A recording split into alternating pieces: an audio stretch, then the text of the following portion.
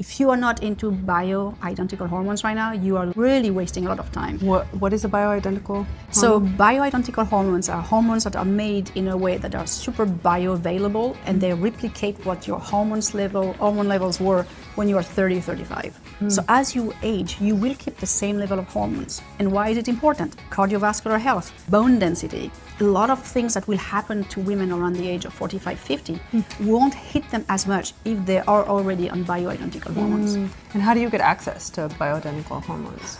Bioidenticalhormones.com. No, I'm kidding. I was like, really? You need to find a good doctor. I could give you recommendations if you want, because some of them are not as good. It's really a precise game of finding the right level for you and for me. It's not the same from one woman to the next. That's why it is also called bioidentical. It's not only bioidentical to your level, to your hormones, but also to how much you need. And usually you fine tune that thing over the course of a few weeks or months.